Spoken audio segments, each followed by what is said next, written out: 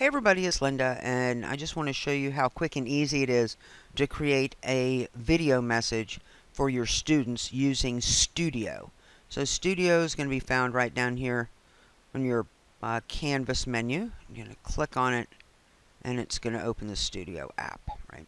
Obviously, I have no videos yet, and so what I want to do is I want to go ahead and record a video. So I'm just going to hit the record.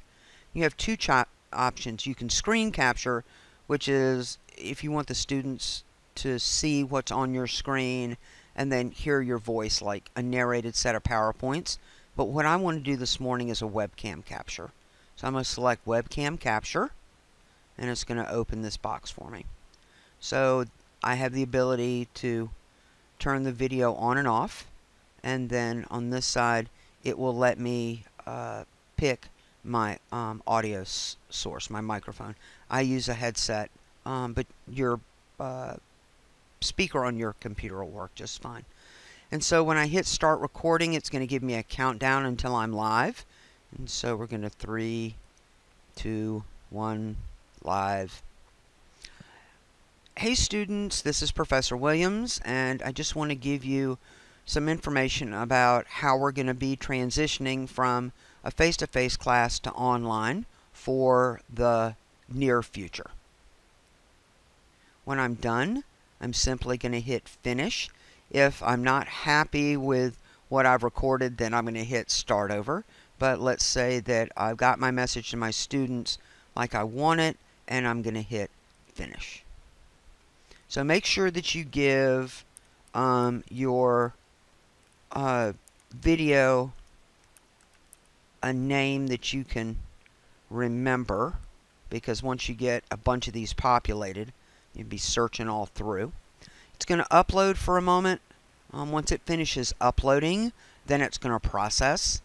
Once it processes, it will be ready for you to deploy into your class. So it's thinking, it's processing, it's really pretty quick. So I'm going to do something fancy here, and I'm going to change my thumbnail. And the thumbnail is simply the first screen that you see. And so I'm going to say replace thumbnail, and then I'm just going to pick an image that I pulled off of the web. So now when the video gets deployed, that's going to be kind of the splash screen. So next thing I need to do is I want to share the media. And what you have two options. You could email it to individuals, or you can link. I'm going to link, and so I'm going to say create public link.